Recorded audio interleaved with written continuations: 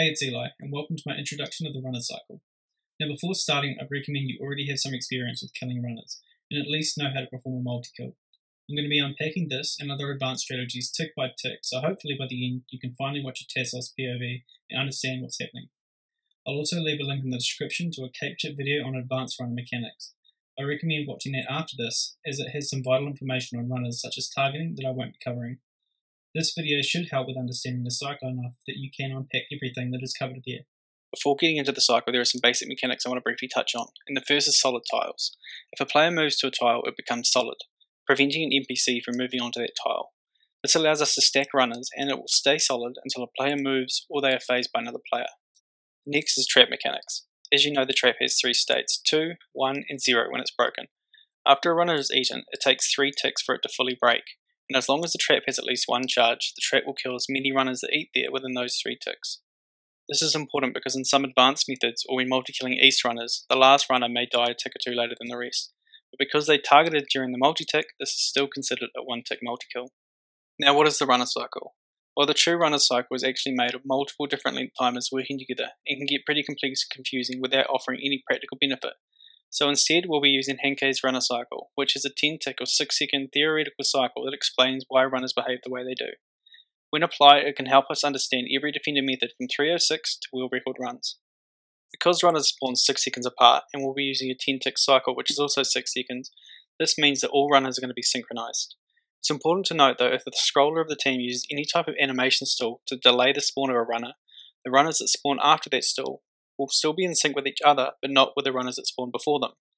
This is why it's usually not recommended to leave the defender scroll on 306, because fixing the trap will act as an unintended animation stall.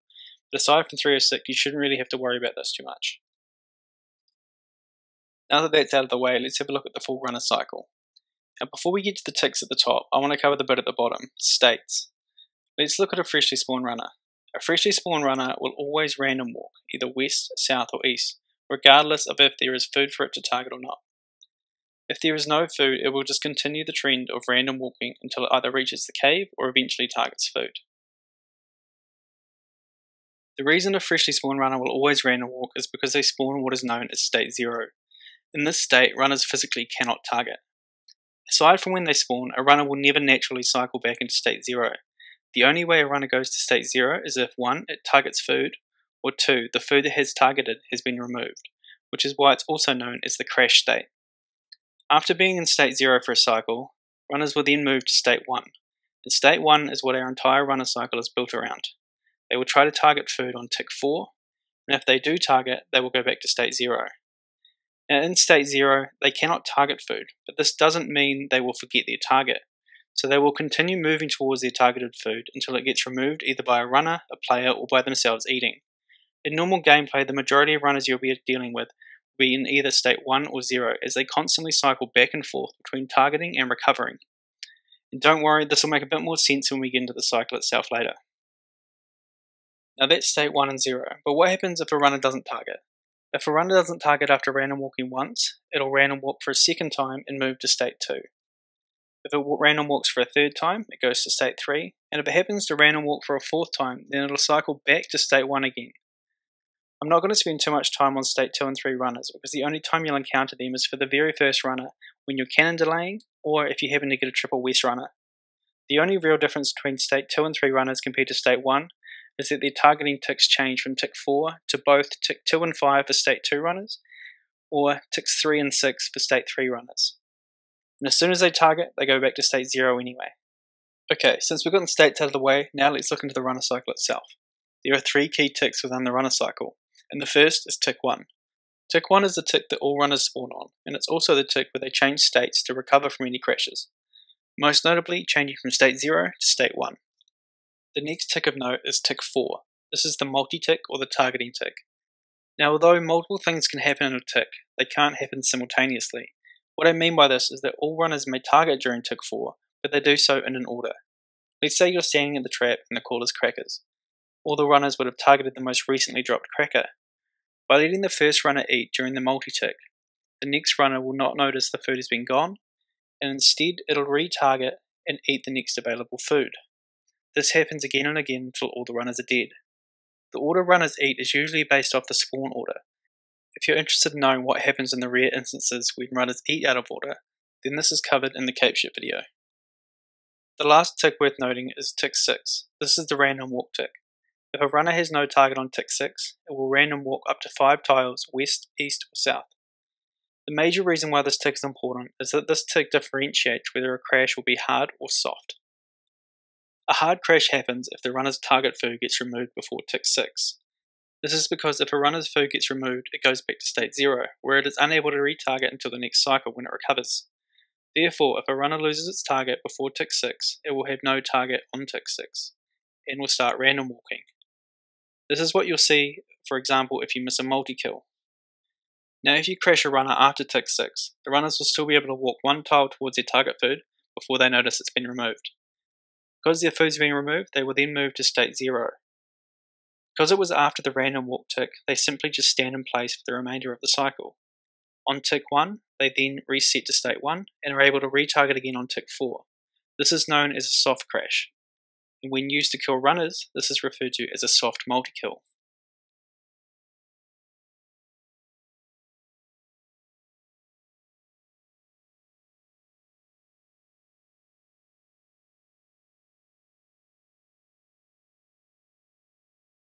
Now that we've been over states and the runner cycle, let's put it all together and see it applied. The next clip is just a basic wave for no log. One runner has already died and the trap is at 1. Alive are the last 3 remaining runners, runner 2, 3 and 4. Runner 2 is already targeting the trap food, and since it is already targeted, it will be in state 0. On tick 1, 3 things happen. Runner 4 spawns in state 0, where it cannot target, and runner 3 stops random walking south and changes from state 0 to state 1. So it's now in a state where it can. Runner 2 will also move into state 1. On tick 4, both runners 2 and 3 target the trap food, and on tick 5 will go to state 0 as well. And because I'm standing on the food making a solid tile, runner 2 cannot continue moving towards the food like runner 3 can. Runner 4 has just spawned, so is unable to target. On tick 6, runner 4 has no target, so will random walk for 5 tiles west, while the other 2 are still targeting and trying to move towards the trap food. On tick 1, all 3 runners recover and go back to state 1. Then, on tick 4, all 3 runners target. Runner 4 targets the main stack, and runners 2 and 3 continue to retarget the food that I'm standing on. Because all 3 have targeted, all 3 runners go back to state 0 on tick 5. On tick 8, the last runner eats at the main stack, but because this is after tick 6, it only soft crashes. All 3 runners then go back to state 1 on tick 1. On tick 4, all 3 then target the trap food, and on tick 5 will go back to state 0. And for the last time, on tick 1, when I click off to move, all 3 runners go back to state 1. They then all eat and multi-kill on tick 4 as they target food one after each other. Then on tick 7, 3 ticks after they ate at the trap, it finally breaks. Something you may have noticed in that last sequence was that the tick that I moved was actually tick 1, not tick 4. Now this all has to do with solid tiles and update order. Update order is the order within a tick that things happen. Like I mentioned before, things can happen in a tick but do not happen simultaneously. There is still an order to things. The first thing that happens is a player's inventory actions, such as dropping food. Runners then do their actions in the runner cycle, such as targeting and movement. And finally, a player does their interactions, such as movement and picking up food. When we look at a regular multi-kill, the first thing we see is that a player clicks to move on tick 1. This click doesn't register however until the next tick. During the start of tick 2, the first thing that happens is the runners check to see if they can reach their target food. But at this time, the player is still standing there creating a solid tile. After this check, it's the player's turn, and then they move off the tile. It's not until tick 3 that runners are able to move onto the same tile as their target food, and because they move at 1 tile per tick, the entirety of tick 3 is them simply moving onto this tile. On tick 4, they are finally on top of the food, where they can then retarget one after each other and multi-kill. Here it is again. Tick 1, the player clicks. Tick 2, runners check the tile but it's still solid, and then the player moves. Tick 3, they can now move. And tick 4, they multi-kill.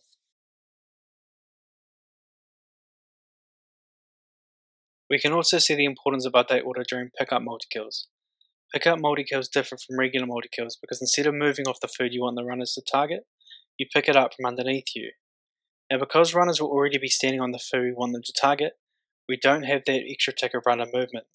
Therefore, we must pick up a food one tick later than normal.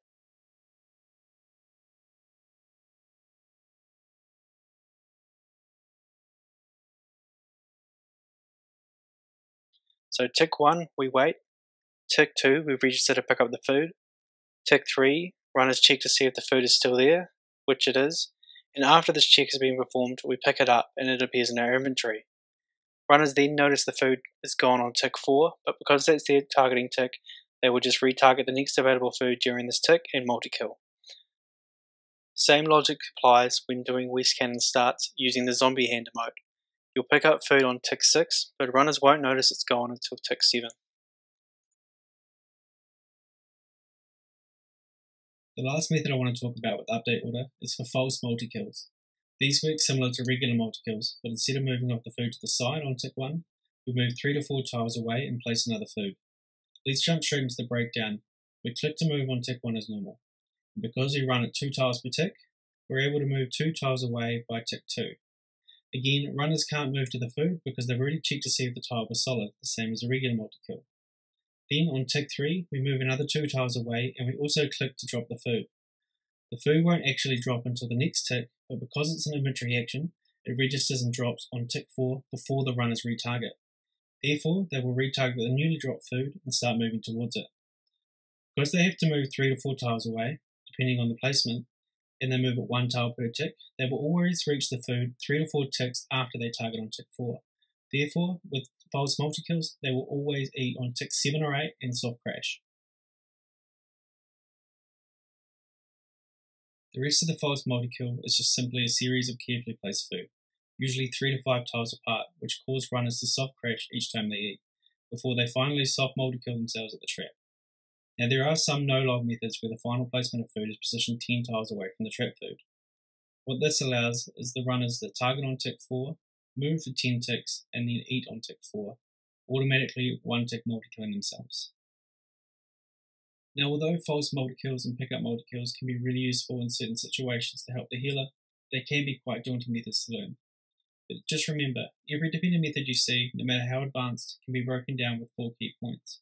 The first is targeting, which Capeshit's video covers really well, and the rest has been explained here. To summarise, update order is the order within a tick that things are processed. It plays inventory actions happening first, followed by runner interactions and movement, and then it plays interactions and movement. The runner cycle and its 3 key ticks. Tick 1, when runners spawn and change state to recover from crashes. Tick 4, the multi-kill tick. And tick 6, the random walk tick, which differentiates hard and soft crashes. And finally, states. In state 0, runners can't target or retarget, but they won't forget their target if they have one. And aside from spawning, they will only go to state 0 when they target a food or their target gets removed. State 1, this is your normal runner that you'll encounter as they target on tick 4. In state 2 and 3, when a runner random walks 2 to 3 times, which changes their targeting tick. For those interested, the last thing I'll cover is what happens when a runner eats a bad food. The first thing that happens is that the runner will walk vertically, either north or south for 4 tiles. The direction they walk is dependent on where they are when they eat, and on what wave they eat. But at the east trap, it will be north on waves 1 to 9 and south on wave 10. They also experience something called blur delay. The moment a runner eats a bad food, their blur delay is set to 3. This is then decreased by 1 during ticks 1 and 6. While the runner is experiencing this delay, they are unable to target or random walk. But once blur delay reaches 0, they are no longer affected and will random walk again before targeting. It's also really important to take note of when a runner eats a bad food. For runners that eat a bad food during ticks 1 to 5, it's relatively simple. Once the delay wears off, they will resume in their normal cycle, random walking on tick 6, recovering to state 1 on tick 1, and then targeting on tick 4. However, if a runner eats a bad food on ticks 6 to 10, their cycle gets decreased by 5 ticks.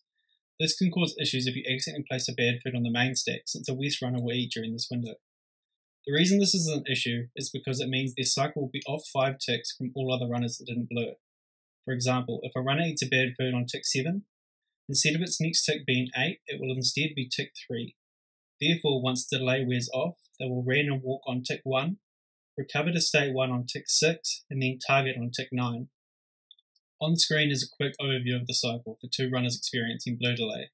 The left runner eats on tick 4 and the right runner eats on tick 7. If you want to have a look at this more in depth, pause the video, but I'll cover some examples now. The first is an example of wave 9 with the 2-1-4-2 method, where the defender drops a bad food when they multi at 60 seconds to reload runners. As the runner eats on tick 4, it walks 4 tiles north and experiences blur delay, which is set to 3. This then gets reduced on ticks 1 and 6. Because it ate between ticks 1 to 5, this runner will still be in cycle when the delay is removed on tick 6, and instantly starts random walking because it has no target. Now I included this example specifically because it does something interesting. What happened here was that the runner tried to random walk east, but runners cannot naturally walk any further east than the eastern track. Therefore it just appears to stand in place, but this is still a random walk. It then recovers to state 1 on tick 1 as normal, and targets on tick 4, where it can be multi-killed, or in this instance, target the south food.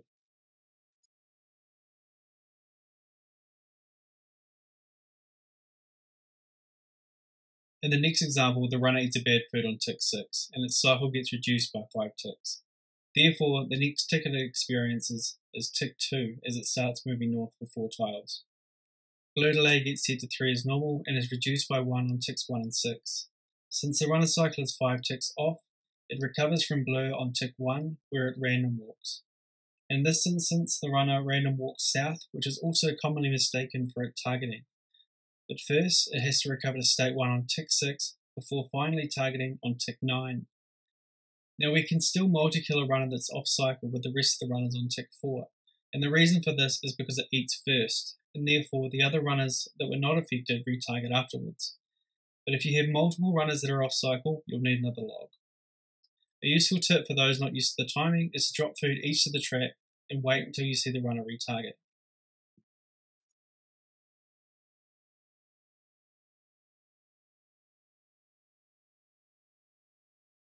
And that's all I have for now. Thanks to everybody who watched, and I hope you find it useful, and thanks to all those who made this video possible.